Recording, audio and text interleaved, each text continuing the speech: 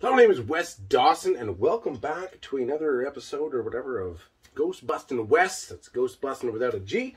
A video journal detailing my journey, brought to you by a lifelong Ghostbusters obsession and plenty of disposable income. So here we are.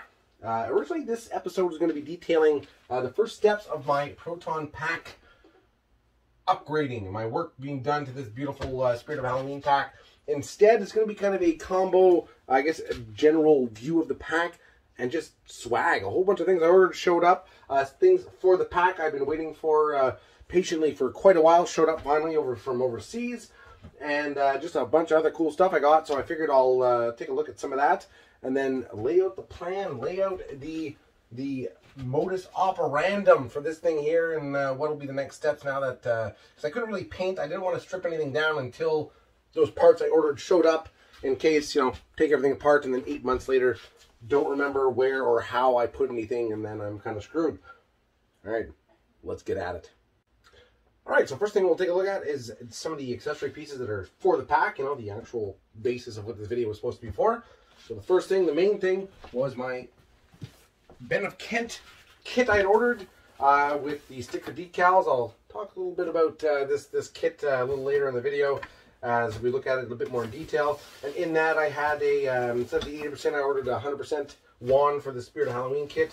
I wondered if, you know, testing my technical skills was a good bet versus just buying another, like, Hasbro Spangler wand instead of trying to build my own. But here we are, so who cares? That's great, got that from Ben of Kent. The other thing I'd ordered was from another wonderful seller on Etsy. Let's get the names here. Hobby Kit Shop right here. This came all the way from Bulgaria, I believe. And I looked at it quick. We'll take a look at it a little later. This is basically a kit, nice little LED lighting kit for the cyclotron. There we go. And the other power light, I don't really know what it's called. Take a look at that in a sec. But the real swag. Let's just take a look at some of this. Alright.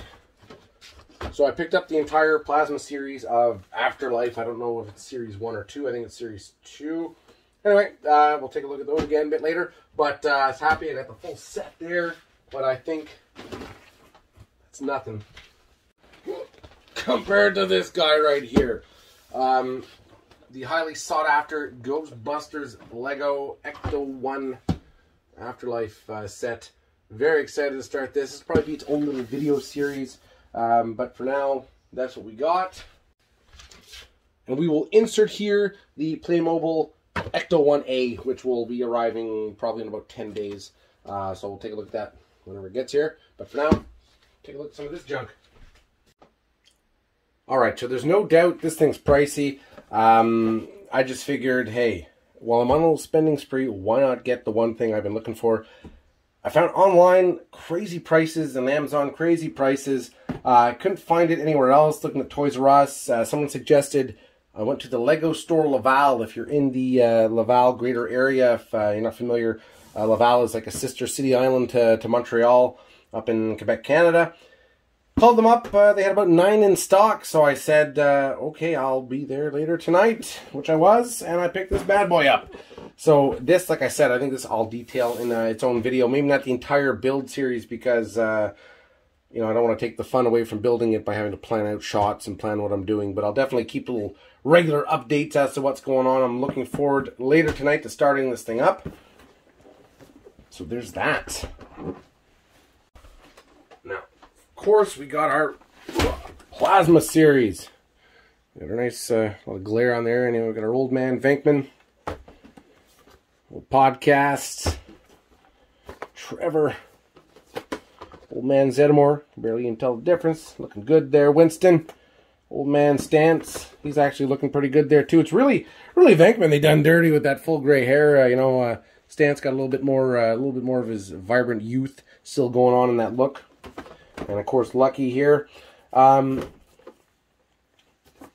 personally, I really dig these Plasma series lines. I find they're beautiful figures. The likenesses are good.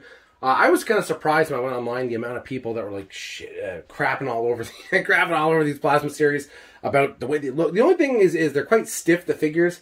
I'm worried that if someone's either posing them for like photo sets or a kid actually playing with them, they break quite easily. My 84 Venkman, his foot broke off the first time I tried to articulate his ankle. So there's definitely that as an issue. Overall, I just find they're great figures. I don't think I would have bought this series otherwise.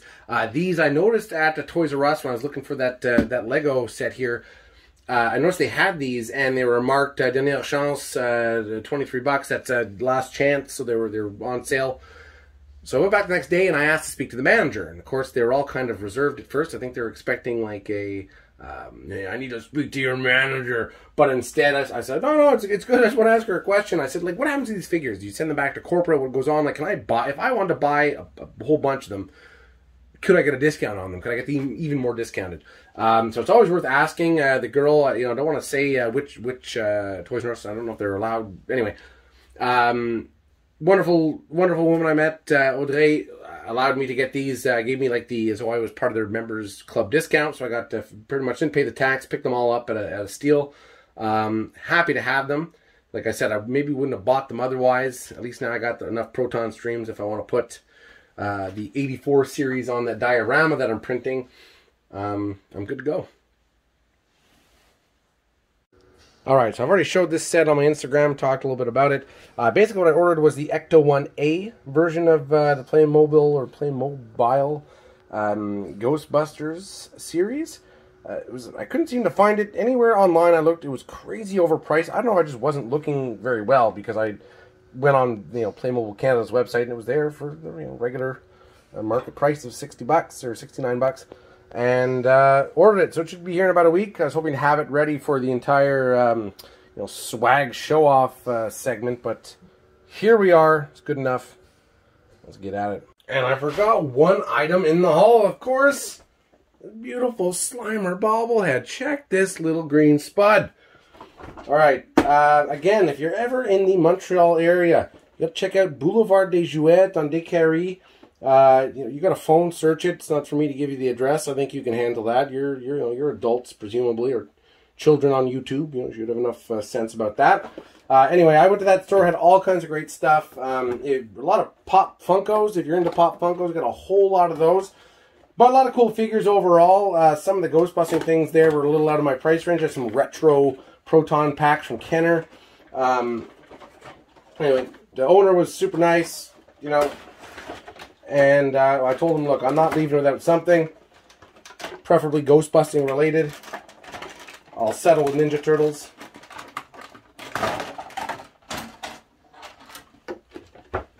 Anyway, I walked away with this beautiful little green spud. Even the box I like quite a bit. I don't know quite how to put that on display, but I liked it. He's slimy, little illustration of him. Anyway, so ugly little spud, isn't he? Alright, so for the actual Proton Pack build, there were 3 Etsy artists, or Etsy vendors, I don't know what they're called, that I ordered from to help spruce up this beautiful Spirit of Halloween pack. Of course, this big kit, the big Bertha right here, was from Ben of Kent Props. I'm going to talk about that specifically when I open up the kit itself. The other vendor I had bought from is Hobby Kit Shop on Etsy, and that again was the cyclotron light kit and the Proton Pack battery kit here that I'm excited to get working.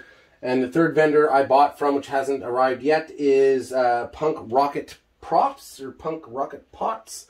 Anyway, I'll put the link in the description below, which is basically it'll be the big red crank switch that goes underneath I don't want to use the wrong terms. I get destroyed online by Ghostbusting gatekeepers. But anyway, it'll be the big red power switch I'm going to integrate just behind the ion arm. And it's going to be a beautiful addition to the pack.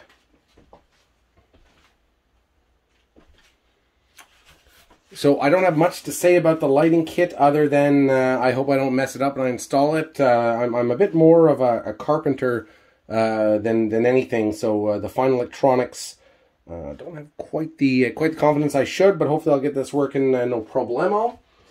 Like I said, the other switch hasn't arrived yet, so let's take a look at this kit. The first thing I'll just say was, you know, I got these nice decals that they'll go on the pack. Maybe I'm just an idiot. When these arrived, I figured they'd be in the box. They were taped in like an envelope kind of thing. There was a message on it saying, "Oh, we upgraded the throwing wand to a full resin instead of, I guess, a 3D print," which is great. I appreciate that. Thank you so much. But I didn't realize these decals were in that envelope. So there's an arrow that said "open," so I opened it there with an X-Acto, and I slit some of these beautiful stickers in two. So let's just say, pretty colorful language last night, and I got home late. That's when I take a peek. Oh, finally they arrived. And yeah, so big dum-dum over here, cut right through some of them. Hopefully they're salvageable. I'll see. I know those are like $70 stickers, so yeah, I wasn't too thrilled about that. The kit itself, the only thing I'll say, anyone who's maybe have their feet wet to some degree with prop building, Ghostbusting prop building, there was a bit of controversy, it seemed, not really, over Ben of Kent and some of their delays and things like that. I don't want to shit on anyone unless they really deserve it. You know, I'm not Wes Dawson in the sense that I'm here to professionally shit on people, proverbially. This is getting overly complicated. All I can say was it's a beautiful kit. It looks like it's going to be a blast to put together. It's well packed and all that. I think I got the runaround for quite a while because I ordered this in December. So that's a good 7, almost 8 months before this arrived. Whereas other things I'd ordered from the UK have arrived in a reasonable kind of, COVID-ish delay. The only thing I say is don't piss in my cereal and tell me it's cornflakes. Like, well, it could be cornflakes, but there's urine in it. I just think maybe the volume that was taken in orders was maybe exceeded the production capacity, so certain orders were pushed down until they were available. I don't know. Ben, the guy that I dealt with, was very quick to respond, and like I said, it's just weird that sometimes I have tracking numbers. Oh, it's in Canada. It's not quite. It'll be there Monday. It's like, well, if it arrives here, it's not going to be shipped back to the UK for whatever purposes. Once it arrives, it arrives.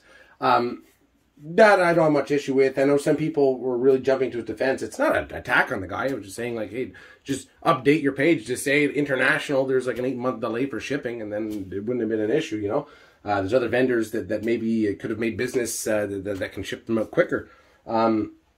But people also saying, oh, it's a work of passion, this and that. It's a business. Like, if you're selling goods for profit, it's a business. So it's like, whatever. And like I said, I've got nothing really bad to say. I'm happy with the kit, and, I waited patiently. I am a Canadian, how angry can I get? Yeah, so let's take a look at that. Like I said, I got the 2 sets of stickers. The only thing I'm hoping is, because I ordered a 100% size wand kit, and the stickers that I really mangled were for the 80% wand. So hopefully I'll be all right with that. Here we got some of the main components of the. Oh wow, beautiful, beautiful, beautiful.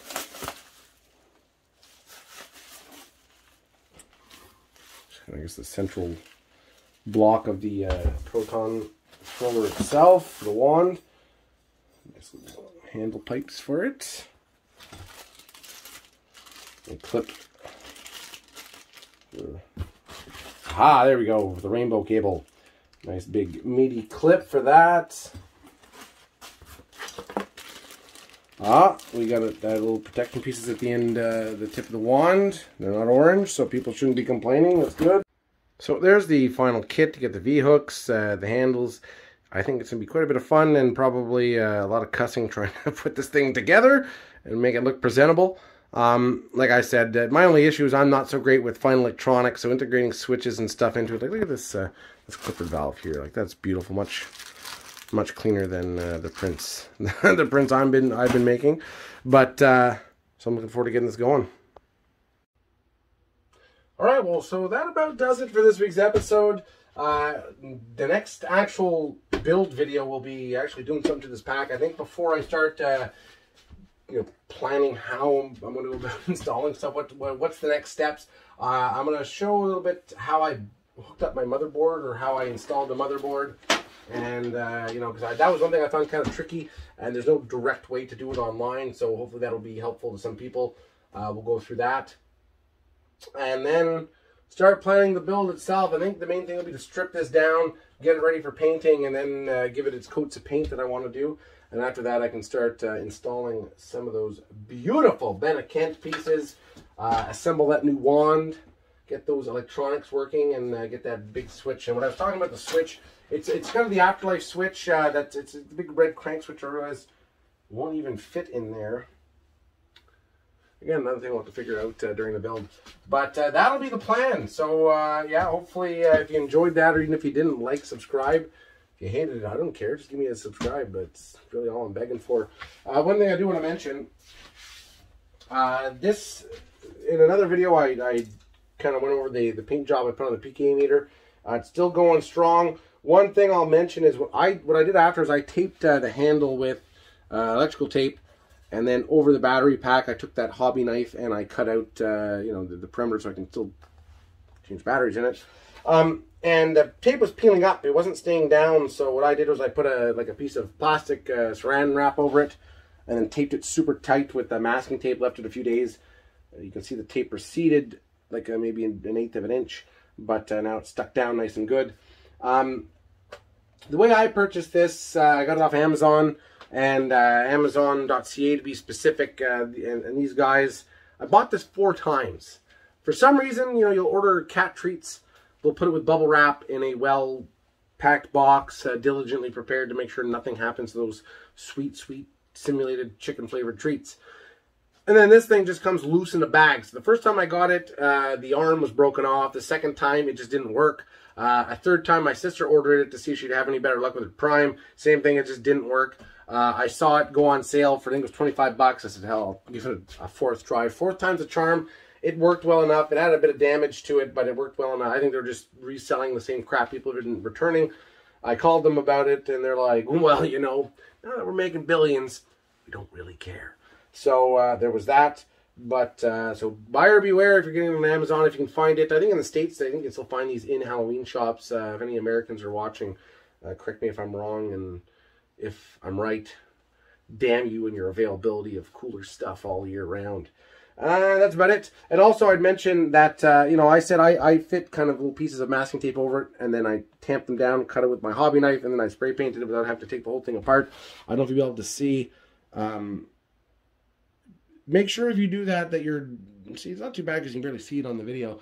But my hobby knife, I went a bit far around my cuts, and I did leave kind of marks on the PKE itself. Not overly concerned. It still works. It still tracks ghosts pretty efficiently, so we're good to go.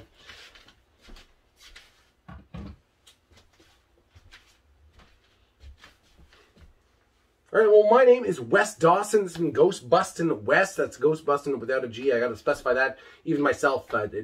Very case sensitive, that YouTube search. You put a G on there, it's finding nothing but Ray Parker Jr. So that's it. Next episode, we'll get into the nitty gritty of this Proton Pack. We'll have a laugh. We'll have probably a lot of frustrated French swear words coming out of me. And that will be that. So hopefully tune in the next video. If you like that, subscribe. And get all your friends and family watching it. You know, devote your life to spreading the good word of Wes Dawson and his ghost busting obsession. See you there.